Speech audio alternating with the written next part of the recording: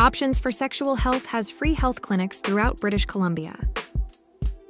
In this video, actors show what it's like to go to a sexual health clinic.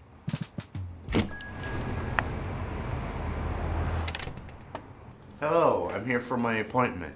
Perfect. Can I grab your care card, please? Yes. Thanks very much. Okay, Colin. Let's see here. Okay, it looks like you have not been here before. So I have a few forms for you to fill out. I'm not great at filling out forms. Okay, not a problem. In that case, we have a clinic volunteer that can help you fill them out. Or if you prefer, the nurse will just ask you all these questions and then you can speak with her. I like to speak to the nurse. Okay, sure. I'll give you this back in that case and then you can just have a seat. Thank you.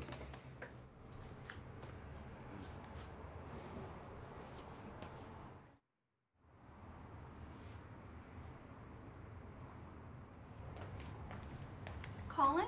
Yep. Hi, come on in.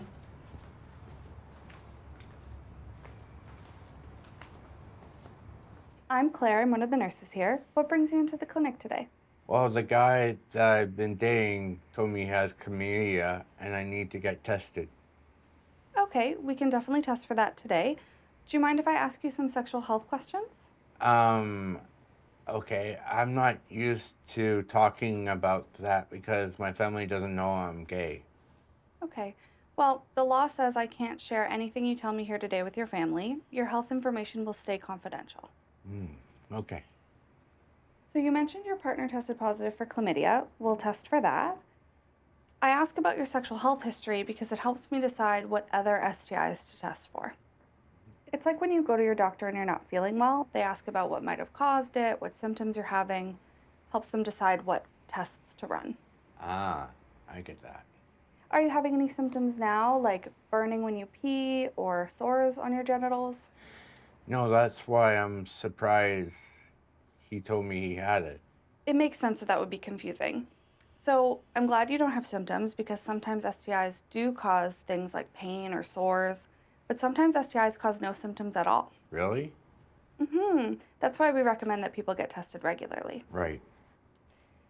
So today we'll do a blood test and a urine test. And because your partner's already tested positive, we can give you some medication to start taking today. Are you okay to go to the washroom and give us a urine sample now? Sure. Okay, thank you.